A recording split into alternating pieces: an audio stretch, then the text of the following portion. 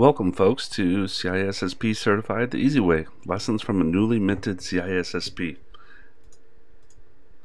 In this class we're going to go over quite a few things to get certified for the CISSP. It'll be things that you'll need to learn, so pay attention and we'll go through them pretty quickly.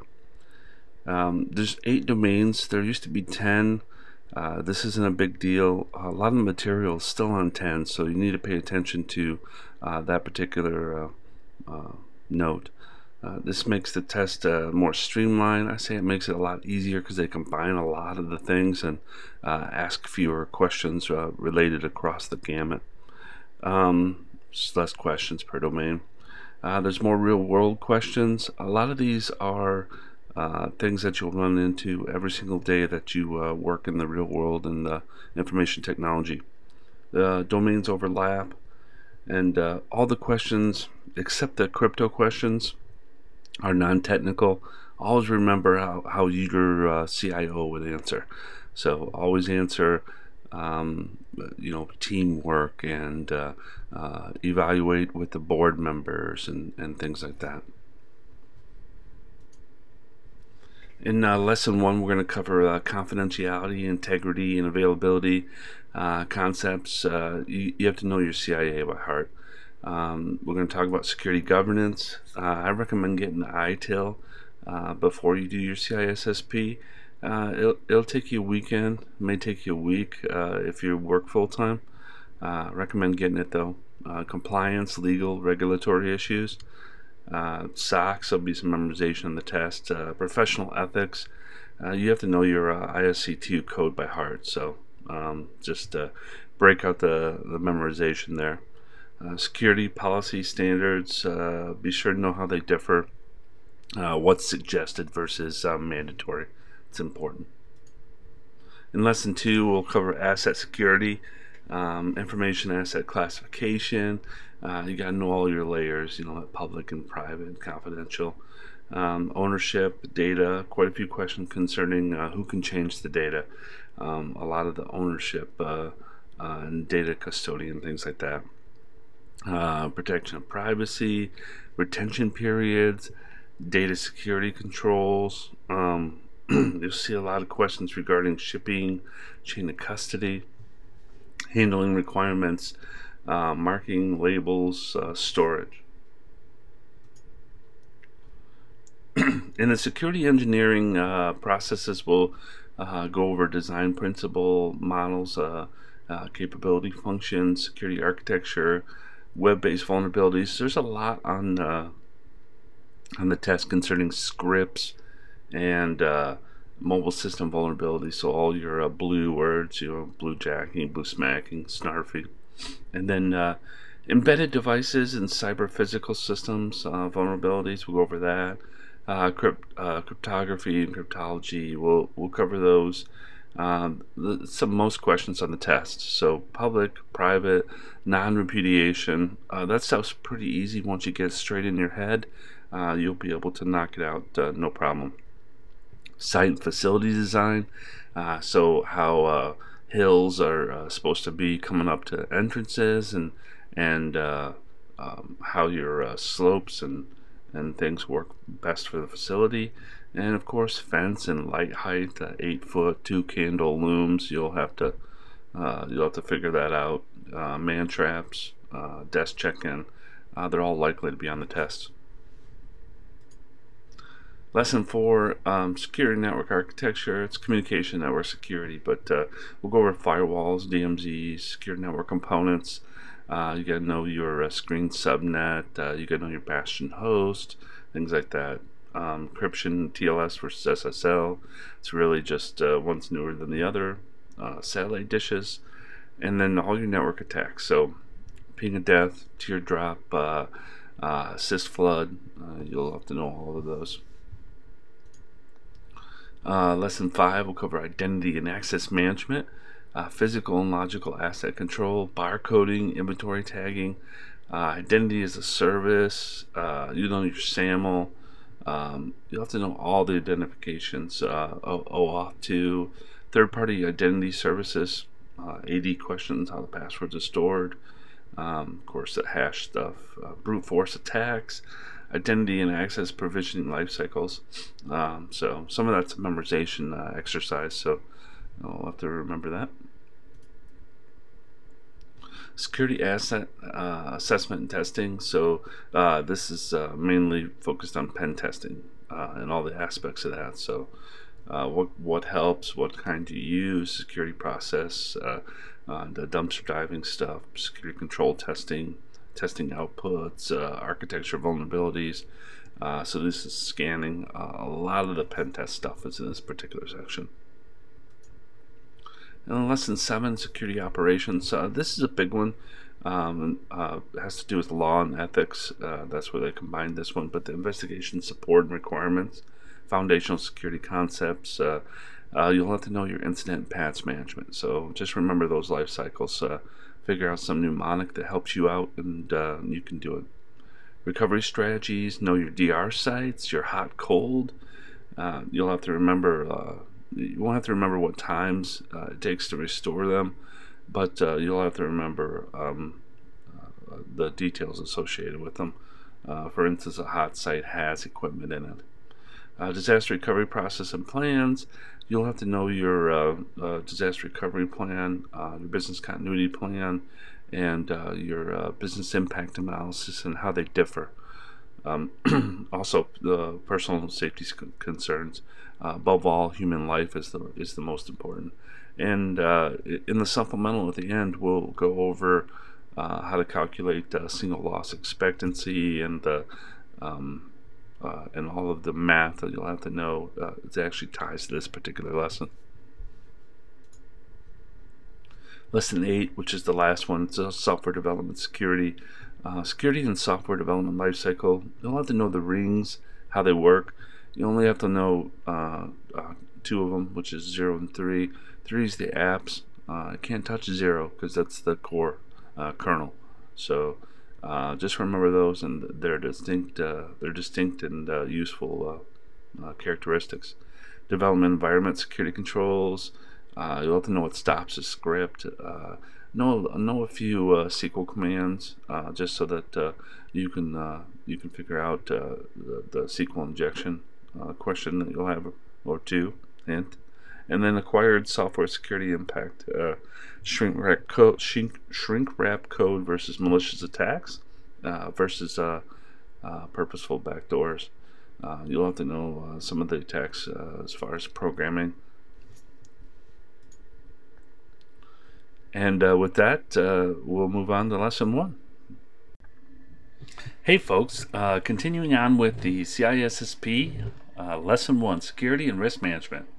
Confidentiality, integrity, and availability concepts. You got to know your CIA by heart in this lesson. Security governance and principles. We'll go over a little bit of ITIL and the regulatory issues. You'll have some memorization like ISC2, Code of Ethics. You got to know that by heart. If you don't, you'll probably fail the test, or at least miss that question. Security policies, standards, procedures, guidelines. You'll have to know the difference between all those. Basically what's mandatory versus suggested. That's not hard at all. Let's get to it.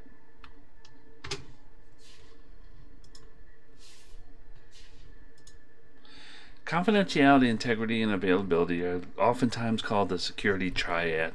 Confidentiality has everything to do with encryption. So basically encrypting all of your data, all of your assets, which they call data. Integrity is keeping the data from being altered, basically hashing. And availability is keeping the systems up and available. Also, this applies to your server side. Your real-world resources, I'll click on this for you. But CCCure is an organization that provides CISSP training. And basically you could sign up for a test or training material, and it's a very good resource, so check that out.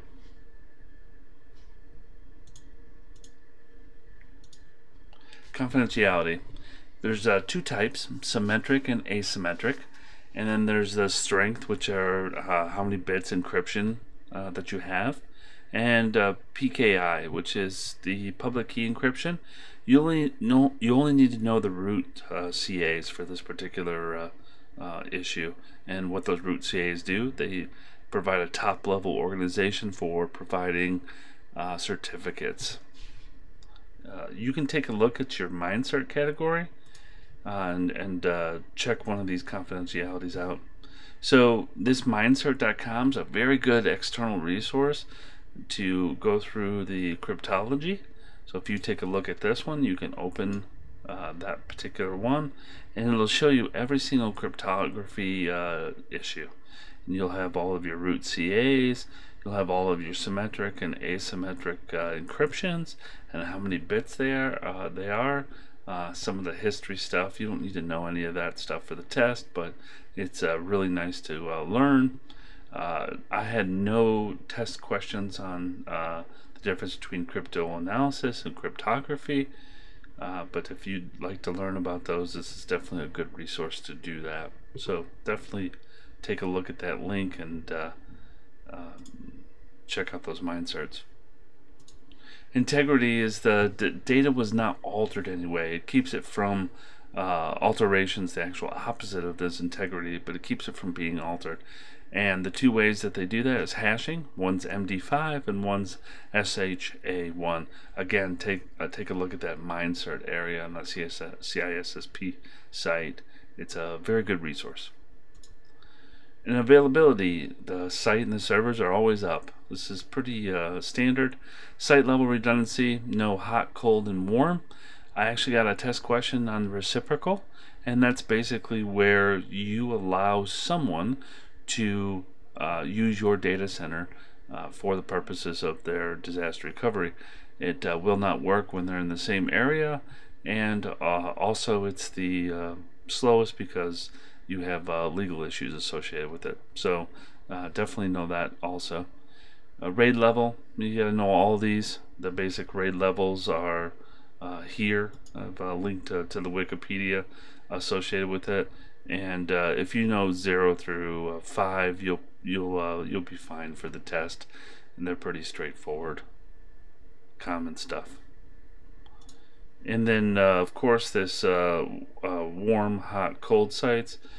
Core Exchange actually is a disaster recovery site business rather, and that has hot, cold, and warm definitions there. Pretty standard stuff, and you'll have to know some of the core differences in those, but there's only maybe 2 questions associated with those on the test. Governance, legal, and ethic issues. I suggest spending a weekend and getting ITIL certified. You can actually start studying on a Friday, take the test on a Monday afternoon, and the ITIL certifications will give you a good idea of what kind of governance that the CISSP takes. So I think that's a real good reason to get that.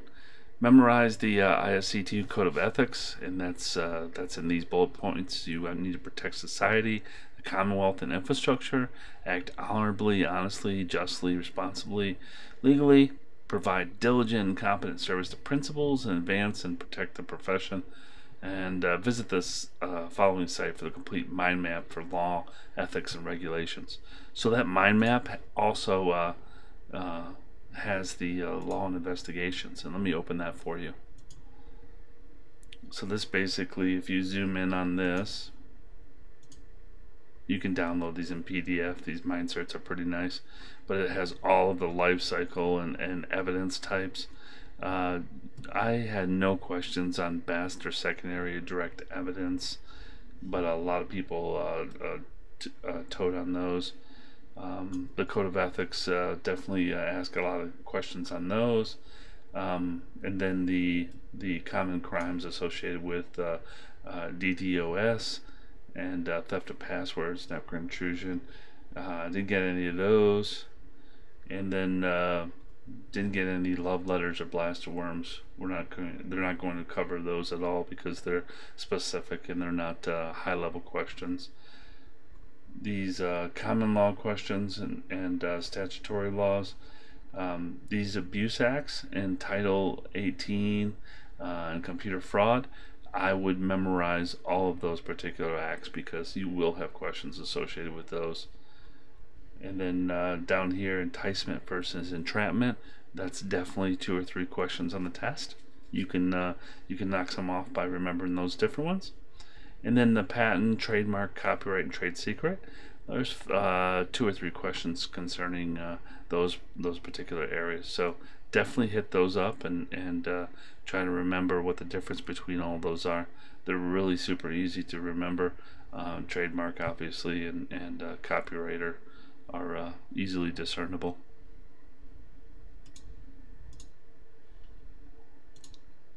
Policies and etc. So the easiest way to remember these is just to memorize them.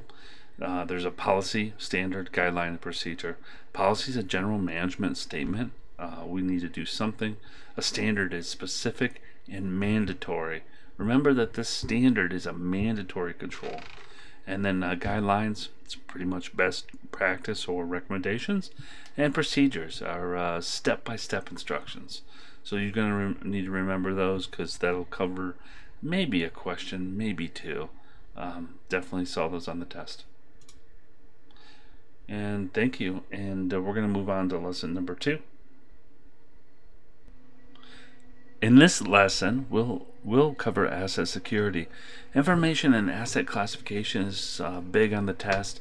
You have to know all the layers of public and government data classification, like confidential and private, etc. You'll need to understand ownership, and then there's a couple that you'll need to learn. There's a bunch of them that they list out, but they're not on the test, so I don't think you should study them.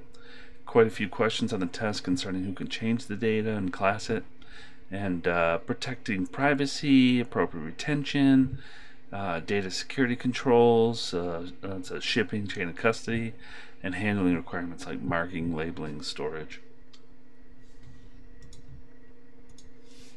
There's 2 areas of information classification, public and government. The first is public, and pasted this in here. It's sensitive data that has not limited access and requires a high degree of integrity. This is typically data that will do the most damage to the organization should it be disclosed. Then it goes up to confidential, which is data that might be less restrictive within the company but might cause damage if disclosed. Private data is usually compartmental or departmental data that might do the company damage but must be kept private for other reasons, like HR. You don't want to know the salary of the CEO, stuff like that. Proprietary is data that's disclosed outside the company on a limited basis or contains information that could reduce the company's competitive advantage, such as technical specs of a new product. And then there's public data, which is least sensitive data used by the company and would cause the least harm if disclosed. This could be anything from data used for marketing to the number of employees in the company. Now, you'll have to memorize these.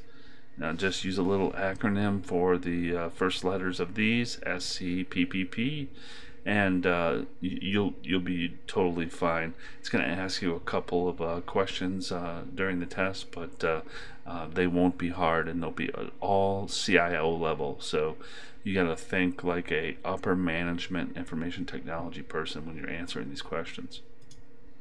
Here are the government classifications. Top secret. The disclosure of the top secret data would cause severe damage to national security. That's pretty intense.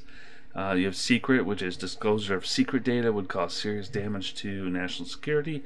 This data is considered less sensitive than data classified as top secret. Confidential data is usually data that is exempt from disclosure under laws such as the Freedom of Information Act, but it's not classified as national security data.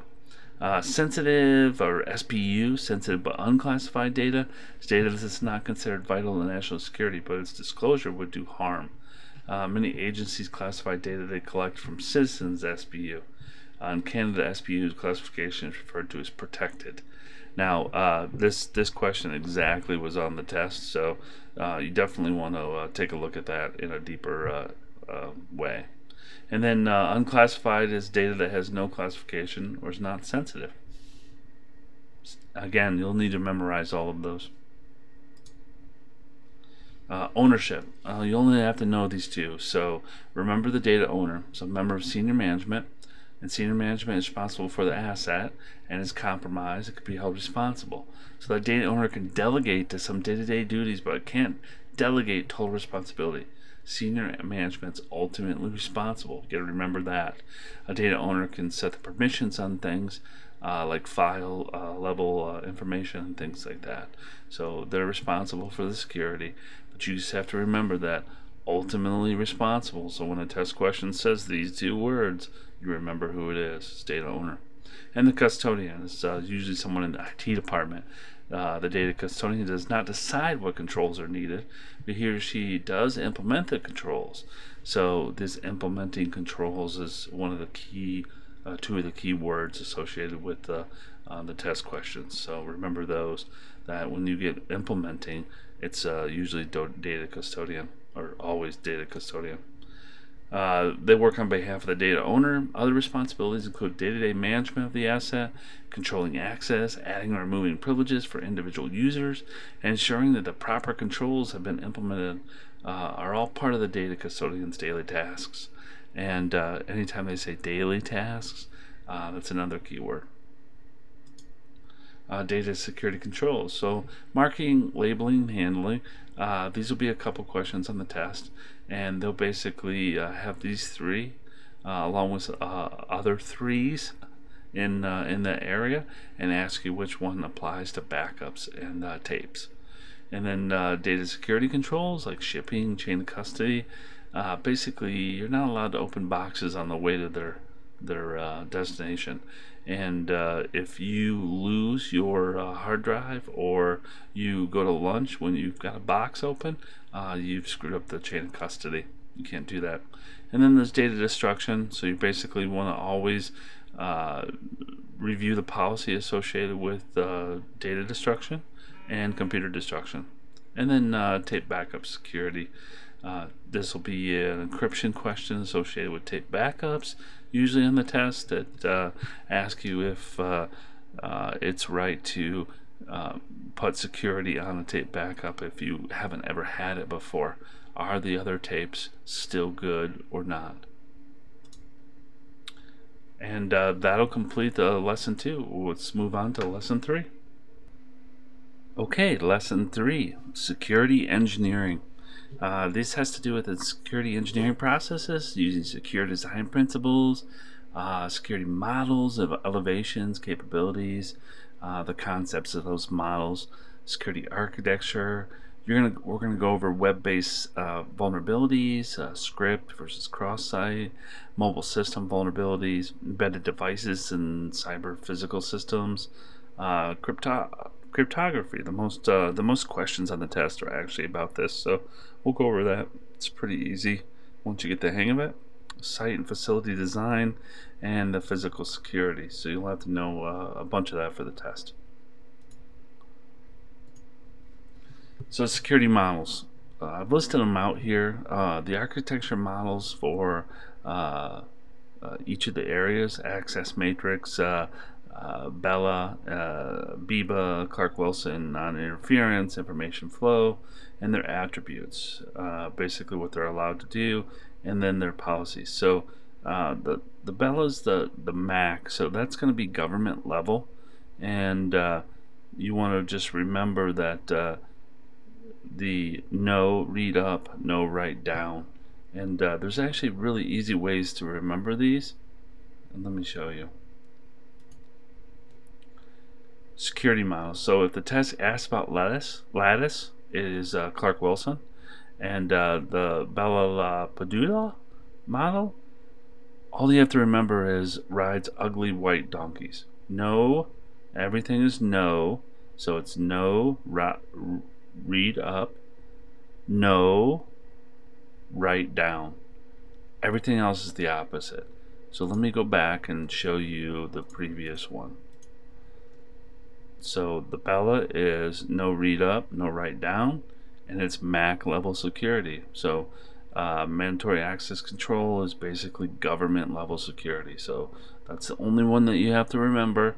The rest are just the opposite, and therefore common companies. They're not for government level.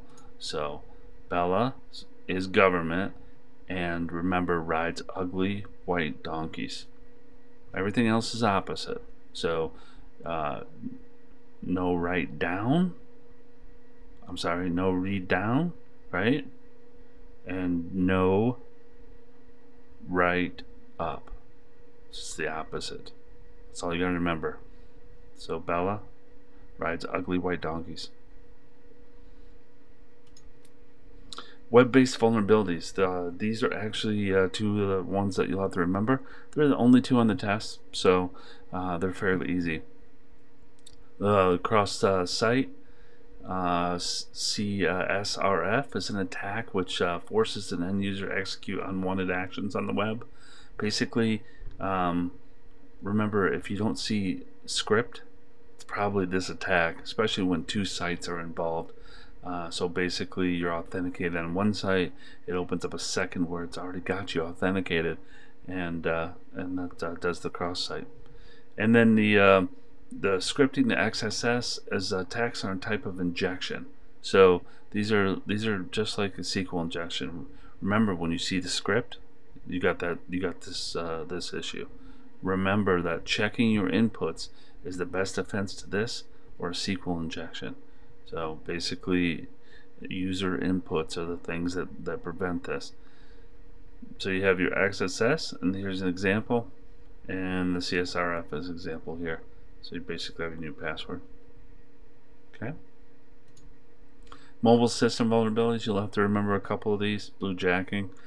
Think this is a high-tech version of Ding Dong and Ditch, where the savvy pranksters push unsolicited message to engage or annoy you.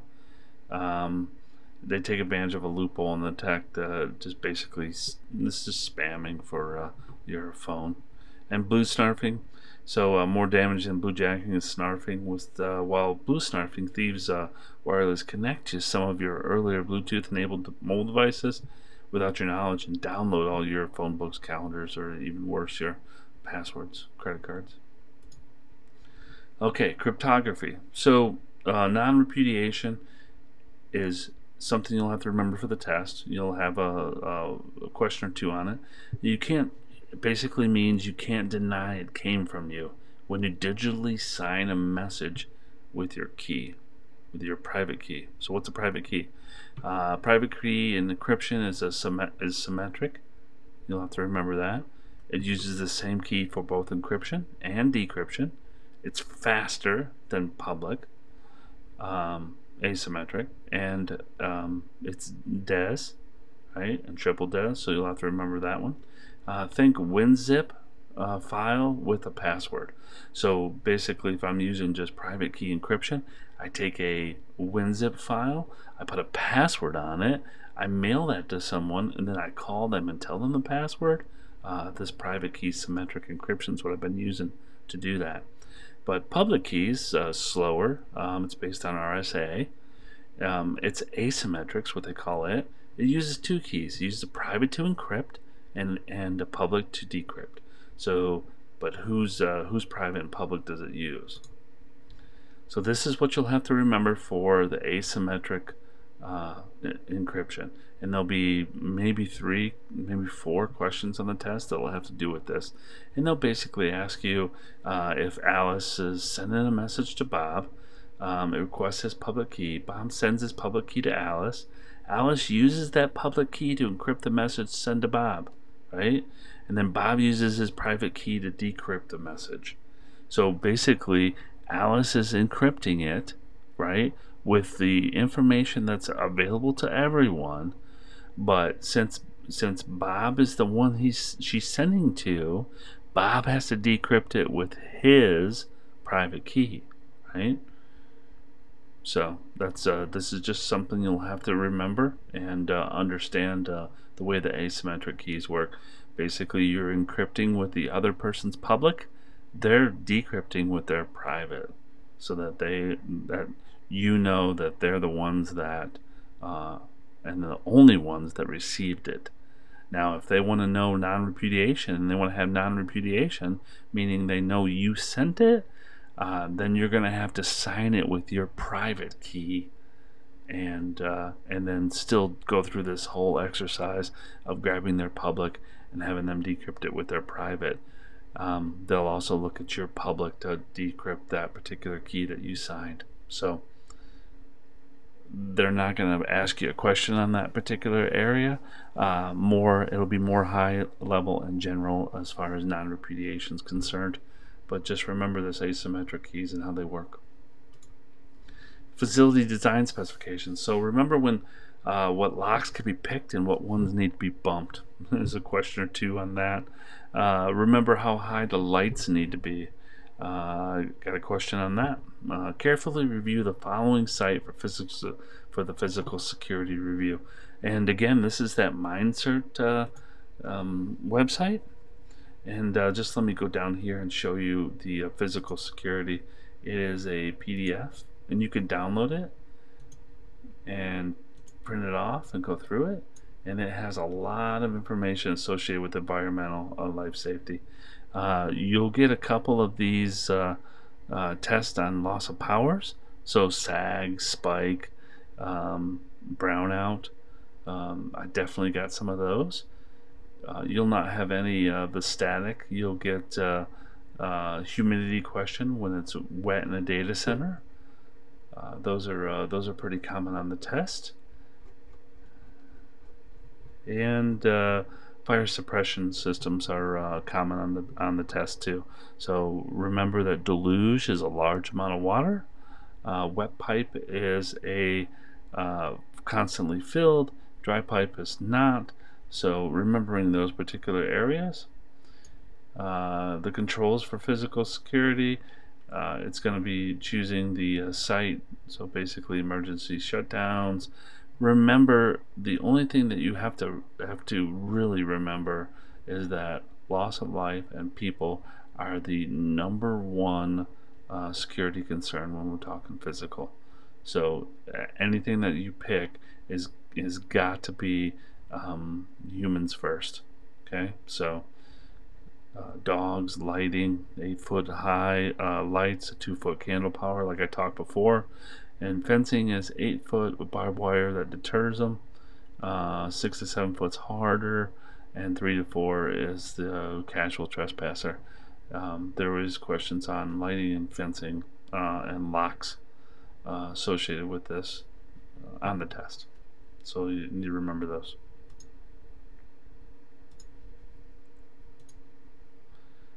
And that'll be it for lesson 3. We'll go on to lesson 4. Welcome, folks, to lesson 4, communication and network security. Securing networks and architecture design, IP, non-IP protocols, segmentation. We'll go over in this section firewall and DMZ questions that appear in the test, secure network components. We'll review secure communication channels and common known network attacks. Let's get to it. So secure network design and components. They'll ask you on the test things like bastion hosts. It's basically a computer that's exposed to the internet. It's hardened. You expect to get attacked. That's why you've hardened it. It's your front line. The other items that you'll go over are screen subnet. You'll get a couple of questions on what's the most secure way that, and any questions on that, it's always the screen subnet. It's basically a bastion host between an internal and an external firewall. I've included a picture of it here. So this bastion host sits between the internal and external firewalls. And then the last thing is a proxy server. Proxy server, you'll have to note that it can be used for outbound or inbound to mask a client's identity. Another item for network design and components are honeypots. They lure bad people into doing bad things, let you watch them. So there's a couple of questions on the test, obviously they're going to be about that. And the item that you need to understand and learn is that enticing, not entrapping, is what you want to do. The difference is that you're not allowed to let them download items with enticement. If you stick a fake payroll file out there, let them download it, then you bust them, you've entrapped them. So you got to remember that. And honeypots are just a lure for people to do bad things in it. The firewalls, remember the stateless firewalls. They watch network traffic and they restrict or block packets based on the source and destination and other static values. They're not aware of traffic patterns or data flows. Stateless firewall uses simple rule sets that don't account for the possibility that a packet might be received by the firewall pretending to be someone else. Basically, it's dumb. Stateful remembers they watch network traffic streams from end to end, so they remember your communications path. And if you didn't come through before, you can't come through again. Basically, remembers it. So just remember those two items. And then neither is really superior, and they're good. There's good arguments for both types of firewall. Stateless firewalls are typically faster. We'll have to remember that. Type 1 firewalls are basically super fast, and they perform better under heavier loads. Stateful firewalls are better at identifying unauthorized or forged communications. So just remember those two. IDS, IPS, these are almost synonymous now, but you'll have to remember intrusion detection systems. It's basically detects it when a known event is detected. A log message is generated detailing the event. Whereas an intrusion prevention system is basically a device or app that looks at the whole packet, the header and the payload, looking for a known event. When a known event is detected, the packet's rejected, so it prevents it rather than just detects it. And then you'll need to know things like about the known event, whether it's always known or if it's never been seen. So just remember those two items. Secure communication channels. There are going to be a few questions on communication channels for satellite dish technology. You take a look at this link that I put on here from the InfoSec Institute. It's actually pretty good. It goes into hacking satellites. If you want to watch it, just take a look at the video and then read through the content. It's pretty good. And then for TLS and SSL, you simply have to remember that TLS is newer than SSL. Network attacks. So remember the denial of service, the distributed denial of service. You'll have to remember a SYN flood, Fraggle, a land, and a teardrop. And these are basically the ones that you have on their ask on the test. A SYN flood's a form of denial of service. It's basically you swamp it with a whole bunch of SYN requests. And if you take a look at how TCP/IP works with its SYN and acknowledgement or ACK, then you'll know what a SYN flood is. It's a denial of service. A Fraggle is a denial of service also. It uses UDP rather than SYN. It's similar to a Smurf attack. So a Smurf attack uses ICMP. So it's a bunch of pings, whereas a Fraggle's a UDP. Take a look at land attack. You can read through that, but it's basically when the source and the destination is yourself, is your own computer. So if you take a look at a question on the test and you get one that tells you about this particular denial of service and the IP is set to home, then you're looking at a land attack. And then the teardrop attack, the last one there, is basically denial of service that involves sending fragmented packets. And the packets are big and then they get small, like a tear. So just think teardrop attack when they're all fragmented. So that'll end lesson 4. Thank you. On to lesson 5. Welcome to lesson 5, Identity and Access Management. On this lesson, we'll cover physical and logical asset control, barcoding, inventory tagging, identification and authentication of people and devices, identify as a service, cloud identity. We'll have to know SAML and OAuth 2, third-party identity services, AD questions, there's a few of those. How's passwords stored? Access control attacks, so you gotta know your brute force and that type of stuff. identity and access provisioning lifecycle, and there's some memorization there. Let's get started. Physical and logical asset control, barcode and inventory tagging. So RFD, barcoding, and inventory, these represent the ability to prevent theft. That's all it does. So this reduces risk. Any questions on this, simply point this out and are to be answered like a CTO, CIO would answer. Very long, not technical. That's how you answer all of those questions. Identification and authentication of people and devices.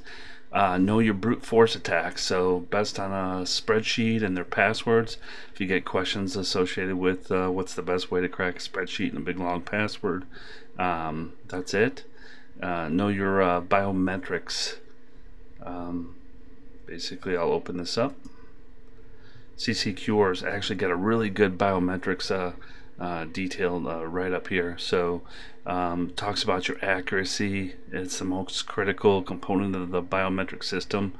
Your false reject rate, basically the amount of times that rejects versus the amount of times that it falsely accepts someone. You got to read through these. You have to memorize these because they will be on the test. And your crossover error rate, the lower it gets, the better it is, and you basically adjust it till it's only picking up people that it should. Your speed and throughput rate, 5 seconds. You'll probably not get any questions on the test for that, but it's a good thing to remember just in case. And the acceptability to users. Basically, when you read through this, the acceptability to the users is important of a biometric system.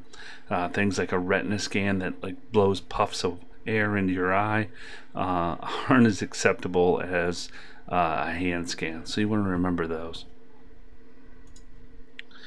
And I put a little picture over here, basically the false acceptance rate and the false rejection rate where they cross is the CER, and that's sensitivity as it goes up. So another thing on this is the object reuse. So space on a disk and it's allocated and not given back to the OS. That is a vulnerability. So basically you could reuse that data that sits on that block on the hard drive for bad purposes. So, you gotta know Tempest attack and white noise. A few of the questions on this, like the Tempest attack, which is it's a reading at a screen at a distance. Pretty easy to remember. And white noise, you can pump it down a wire to scramble or mask an attack. So basically remember those two things. SAML and OAuth. So security assertion markup language, SAML. It's basically Active Directory in the cloud. It's an XML-based open standard data format for exchanging authentication and authorization data between parties, in particular between identity provider and a service provider. So you have something like Amazon and you want to run Active Directory at your site. You basically need to use SAML to do that. OAuth, or Open Standard for Authorization, commonly used as a way to internet users to log on to third-party websites. So you ever been on LinkedIn or Facebook where a third party says, hey, verify your LinkedIn email address and password, and then I'll authenticate you to this? They're using OAuth to do that. So just remember the definitions of those two, because it'll probably come up. AD passwords. So Active Directory passwords are stored as a hash. For further details, you can review the following link. So this Passcape has a great write-up on basically your Windows recovery password and how do passwords become encrypted. Read through that. It's super nice. And then read through where the password hashes are stored. So those two things with this config here, hint hint, are really important for the test. Okay, and then Kerberos. It's the mythical dog, but it's basically how the key distribution center gets authenticated with Active Directory. Basically, how you get resources on an Active Directory domain. And here's a little diagram of it that I've pasted in here. But just know that on Kerberos, replay attacks are the biggest vulnerability for those particular for that particular scenario. It's good to remember. Access control, you'll have to remember all types of the access controls. This study blogspot here gives a good list of those. Preventative access, deterrent access, detective.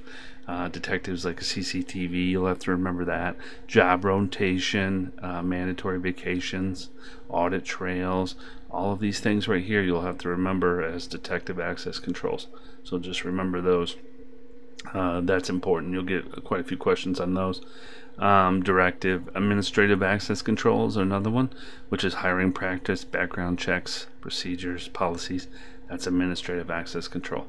Then logic, just think of all technical stuff. So it's firewalls, routers, and then physical, that's guards and dogs and video cameras, things like that. So if you're doing a detective control that's also physical, it'd probably be a camera. So you're gonna remember those, and you can actually combine some of those too. So just read through them and really get the detail on those. It's important.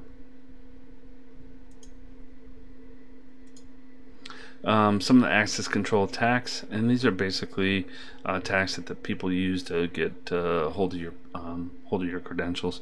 Dictionary attacks, so they run through the entire gamut of the dictionary. It's easy.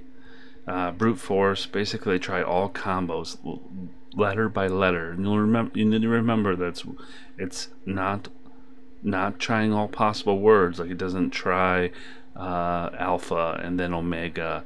It tries A and then B and then C, and it tries them one at a time. So very exhausting. Spoof logon screen, so you make a fake logon screen. I didn't get any questions in the test about that, but you may, so just remember it. And prevention against authentication and access control attacks. To circumvent all these attacks, you'll need to do long passwords. You'll get a couple questions on the test where you'll have a password. It'll be a technical question where you'll have a password and you'll have to pick the best one. Pick the weirdest looking one possible. That's really the best way to do that. Okay. Identity and access provisioning lifecycle. So basically, this is a memorization technique. You'll have to provision, give them a password, request access, modify, disable, retire, and it keeps going around and around. So remember these. Just find a really neat mnemonic that you can use to remember it. And that'll end lesson 5 on to lesson 6. Thank you. Welcome to lesson 6, security assessment and testing. So assessment and test strategies we'll go over, know what kind of testing, security process data, security control testing, security architecture, and vulnerabilities. The assessment and test strategies, basically the test will ask a lot of the pen test stuff. So it's called penetration testing, and consists of war dialing, like you gotta make a modems, sniffing, where you monitor the network and you're capturing passwords. You're eavesdropping, basically you're listening with your ears, you're walking up behind someone. Sometimes it's called shoulder surfing. Dumpster diving, just like it sounds, you're going through the papers of the place. That's a physical control, physical attack. Social engineering, human manipulation, right? So basically you're tricking someone. Security process data, so employment policies and practices. Basically another test asks about termination processes, and you have to have a really good one, and background checks. So those are really important. And those are administrative controls. Roles and responsibilities, so management sets the standard and verbalizes the policy.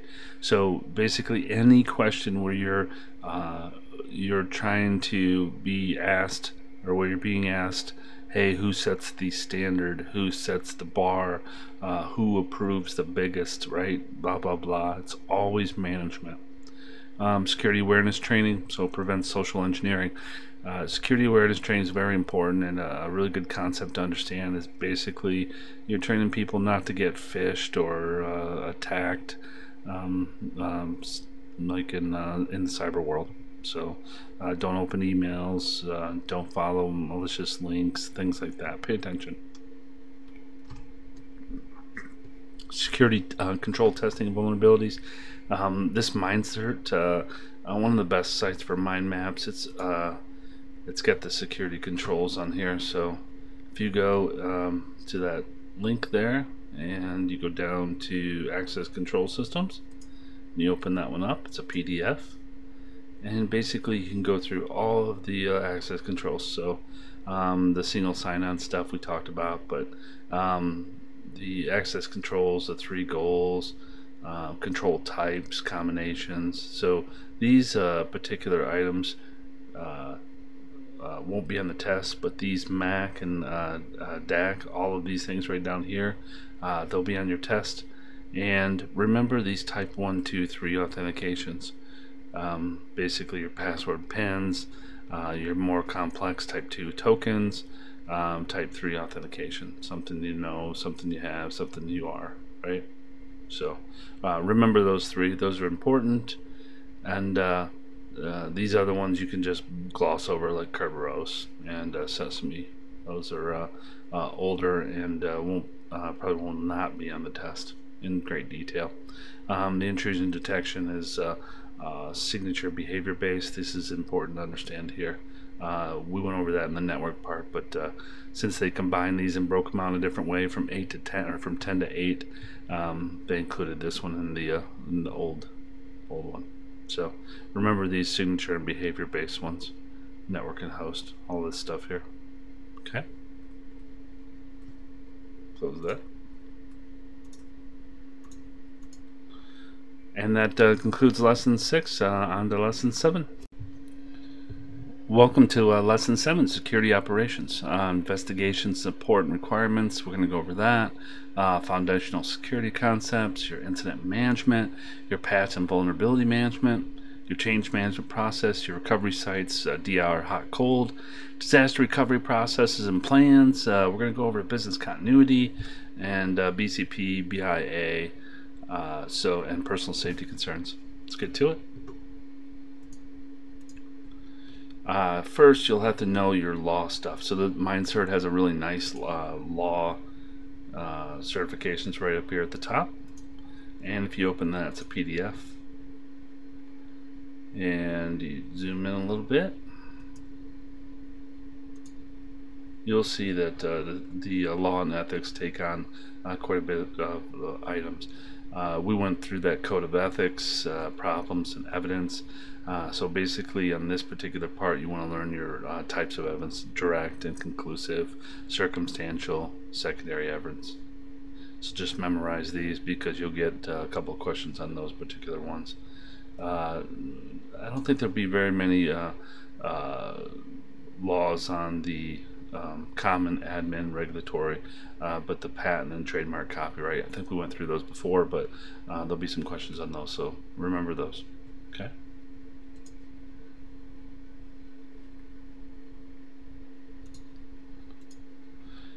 Incident management. So incident management is a term describing the activities of an organization to identify, analyze, and correct hazards to prevent a future reoccurrence. These incidents within a structured organization are normally dealt with by either an incident response team, so IRT, that's an important term, and or an incident management team. So basically, you'll just have to remember these: initial detection, recording, classify it, diagnose it, or resolve it, and it goes on and on.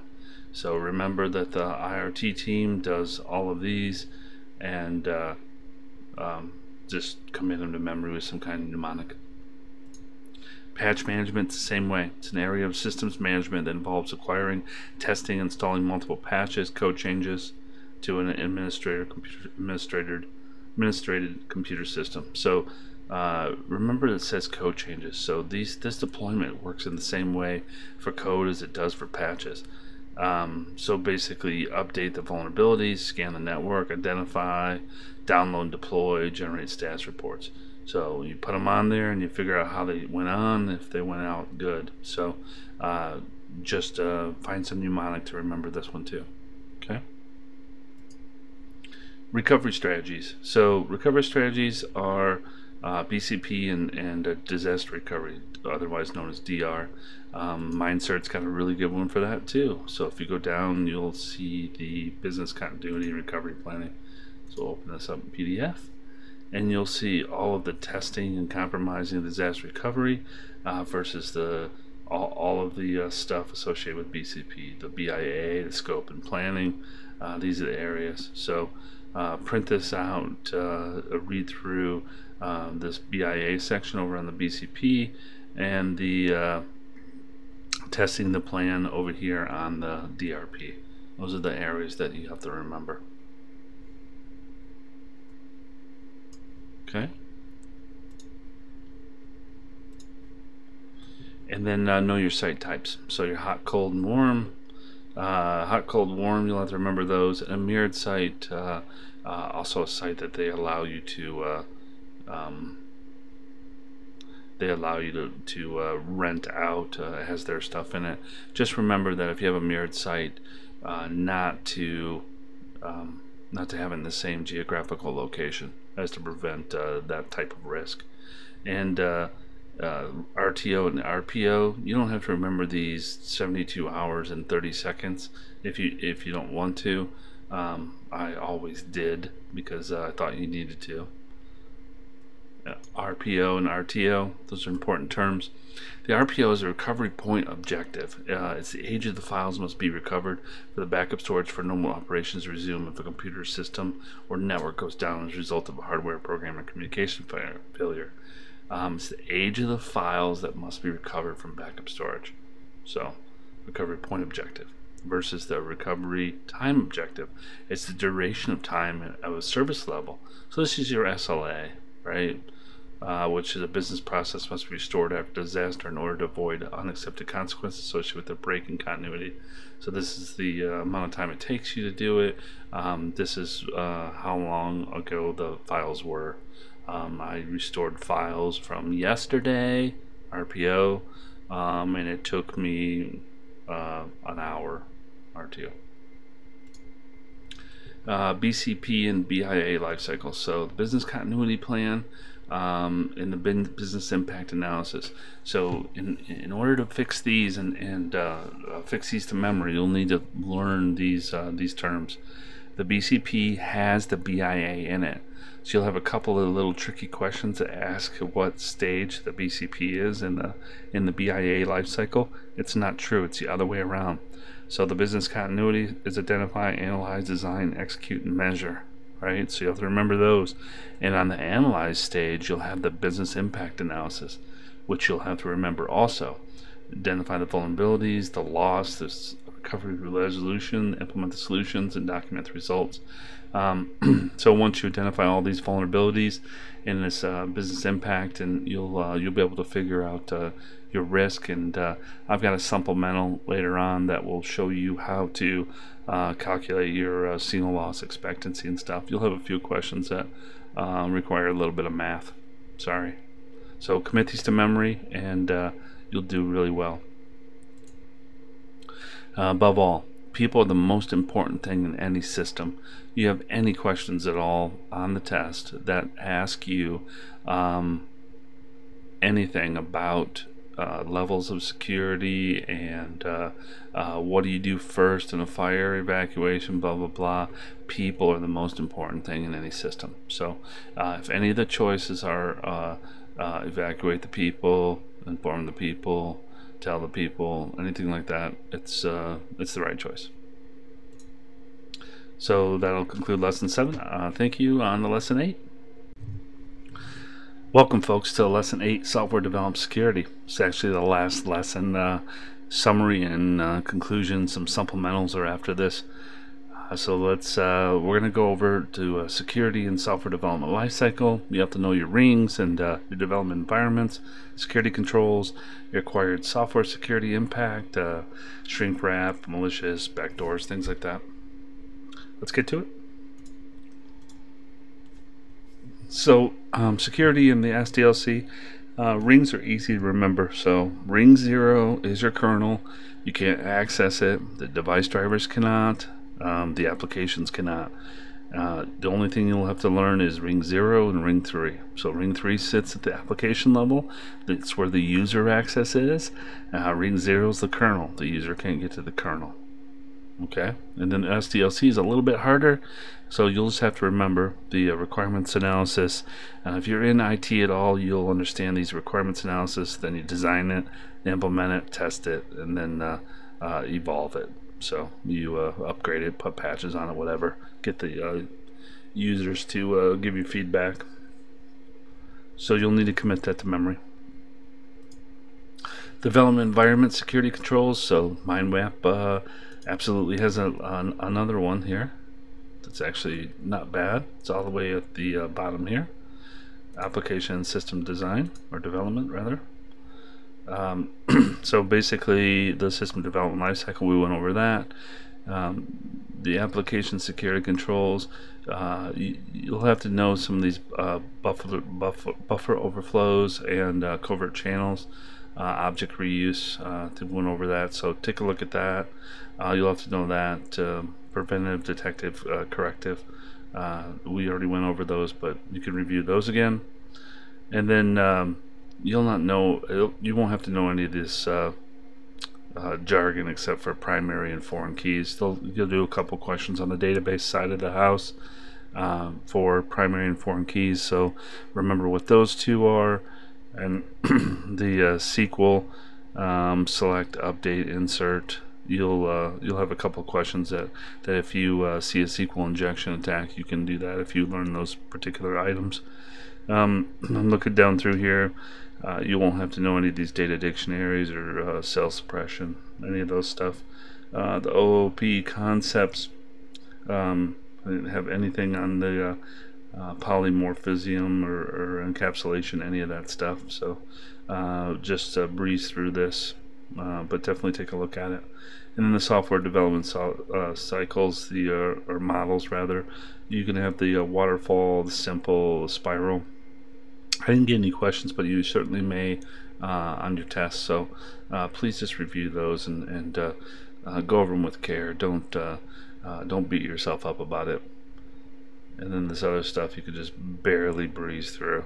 The capability maturity model. You can memorize this if you want. You may get one question on it.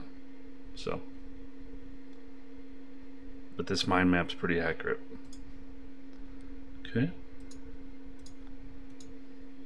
Acquired software security impacts. So there's really 4 types of security impacts. Operation system attacks. This is basically where you're attacking the operating system, and it goes back to that patch management. So if you're doing your patch management, your operating system vulnerabilities and the exploits and the attacks against the operating system are very low.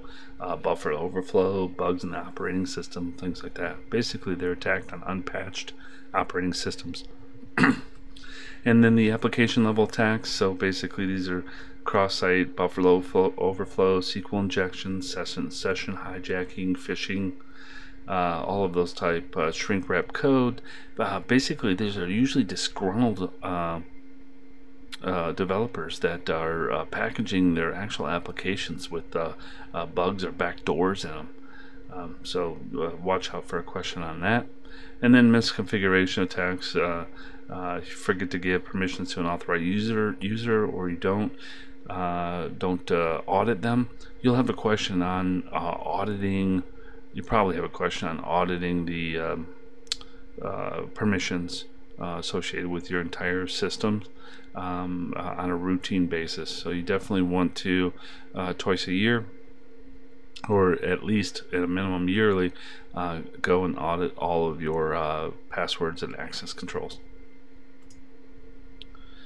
So that's really all it for software development. Thank you, and we're gonna wrap this up with a summary and some supplemental items for you to be able to do. So folks, you've made it through. This is basically the summary of the entire series, all 8 lessons, and these are a few of the tips for the actual test itself. In summary, relax. It's actually not hard test, even though it's 6 hours. You need to take breaks. If you have to take the whole 6 hours they give you, you're not ready.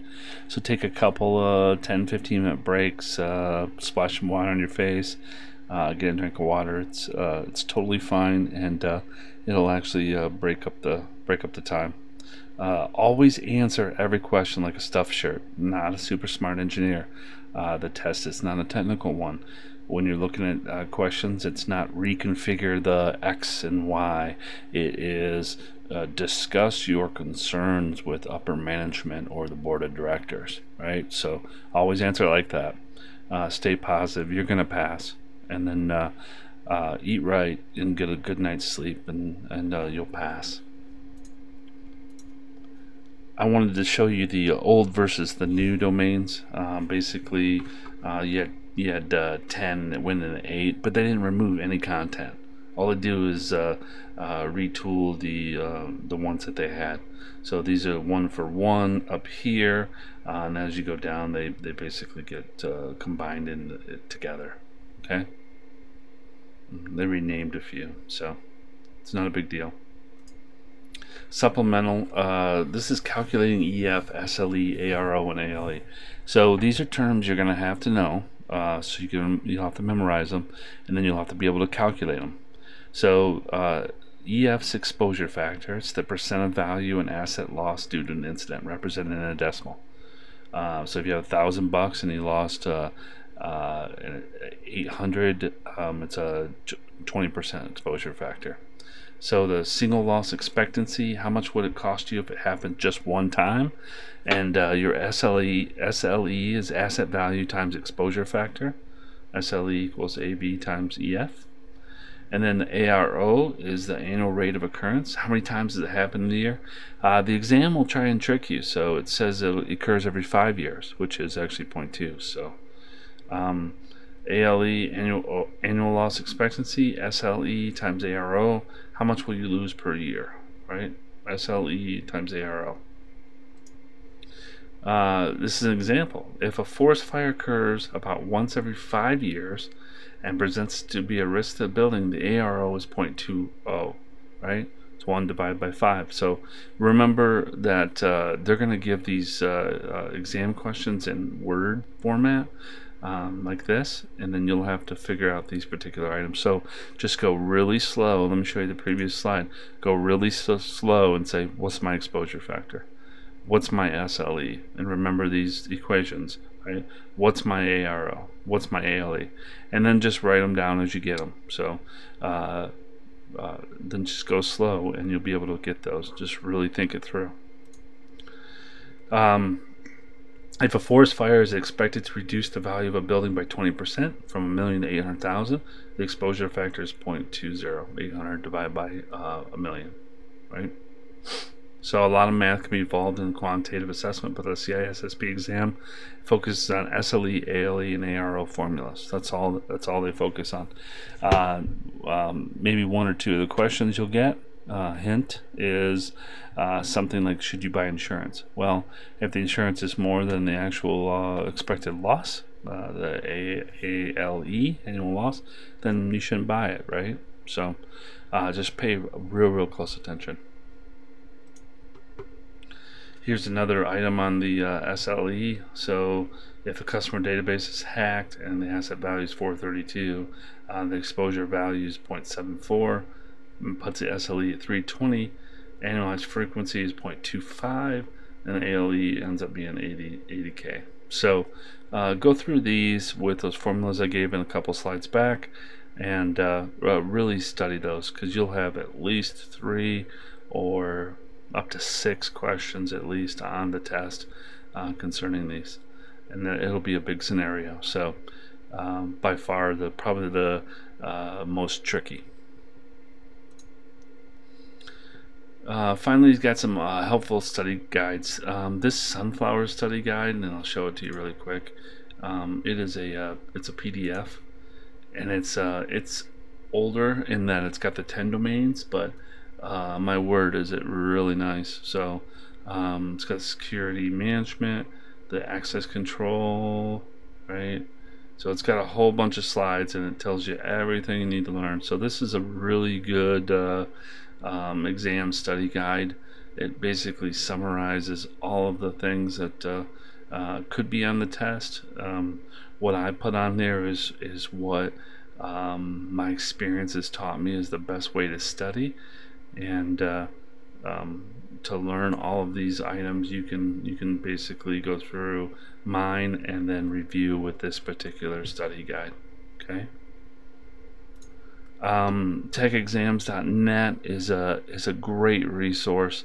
So definitely something to check out. Take a look at the forums on CISSP. There's a lot of helpful tips and hints and study guides and way people pass the test. It's a really great site. And cccure.org is probably the de facto standard for CISSP studying. Buy the test on there. I think it's $50 for 3 months. Totally worth it. Spend 3 months on the study. You could do it in a month.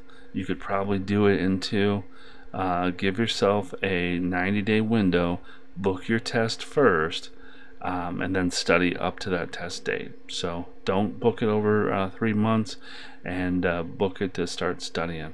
Okay, so definitely set your goal first and then go for it. I hope you guys have enjoyed this series, and I look forward to everyone passing the test and talking to you again. Have a great one, and thank you.